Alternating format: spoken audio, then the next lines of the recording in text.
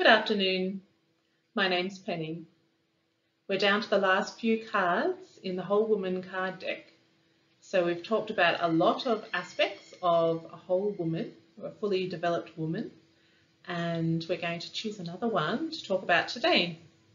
So I'll shuffle the cards first and see what we get. Ooh, one fell out. Okay, this one is the whole woman loves her body. I nurture my body with nutrition and movement. So this is pretty straightforward, pretty basic, but very, very important. So when we talk about loving our body, and that's absolutely essential for a whole woman, because if we don't love our body, it affects many, many other aspects of our life. So our body carries us through our life, and it needs to be nurtured and taken care of and loved. So when we love our body, we carry ourselves in a very different way through the world. And this affects what happens to us, how people respond to us, how magnetic we are in our life, what we attract, and the kind of relationships that we have and jobs we have, and everything really. It affects everything. So to nurture our body through our body with nutrition and movement. So a lot of people are not very aware of nutrition. I know a lot of people are as well. Nutrition is something I've grown up knowing about. So our family has been very interested in nutrition. My grandparents, my parents.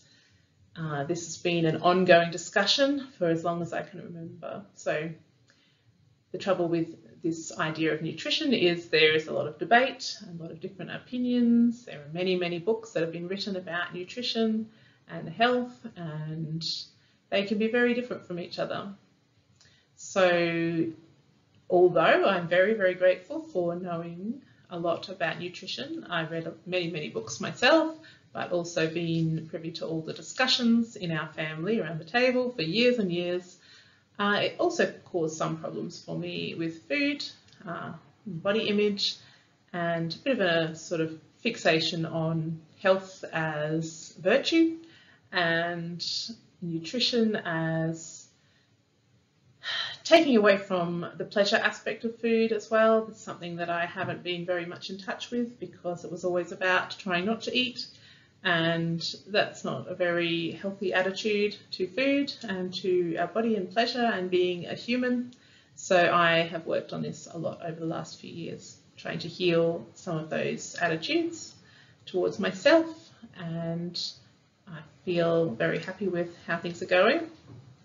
But I'm still very focused on nutrition as well, because I think our health is extremely important, and honouring our body, respecting our body is incredibly important too. It makes us feel better, but it's also our responsibility, I believe, to take care of our body. It's something we've been given to take care of, and I don't think that we should treat it badly. That's not a higher sort of perspective on life and our body.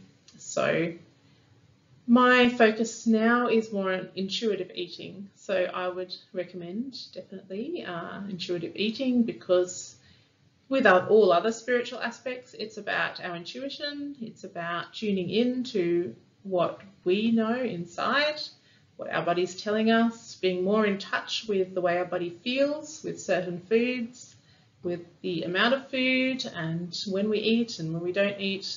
I think the most important thing is to get back to that intuitive way of eating and being in our body. So a baby or a child is born with this. So it's only when we're taught differently, we're taught to use our head and our intellect in regards to food, and rather than our innate knowing and the sensations that we're experiencing in our body. So if we can keep practicing that, that's what I'm doing. I'm much more aware of my body now and how it feels, and even just my intuition in my sort of, the sensing, knowing what I feel like eating or what would be best for my body, trying not to use the intellect too much. So, but also having that knowledge, I do think that's important. Knowledge is power, so it doesn't hurt to know about nutrients and what foods contain.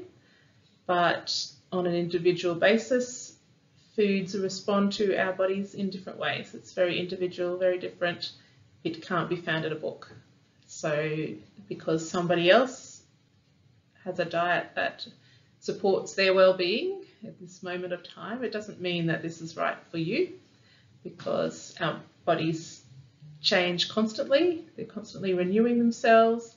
They're constantly having different needs. We have female bodies and male bodies, and they can be very different in the way they use food and nutrients, and also the exercise or movement that we do. So different bodies respond really well to different types of movement. Some people respond really well to very vigorous exercise, regular, intense exercise, and some people don't respond well to that. And I think female bodies tend to respond well to more gentle movement sometimes, not such harsh, vigorous exercise. That can really deplete us nutritionally. So we just need to be aware of that. With the same with food, with exercise. So using our intuition, tuning into how our body's feeling on each particular day.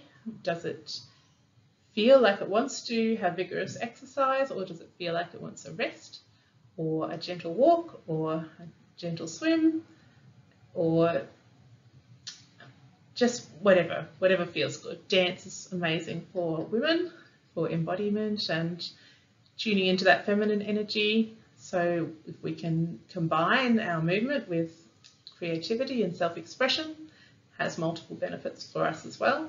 That it's not just about being a certain way or looking a certain way in our body, but it's about expressing ourselves and becoming in touch with our body and confident in our body as well.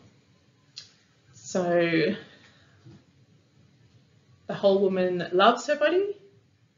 I nurture my body with nutrition and movement.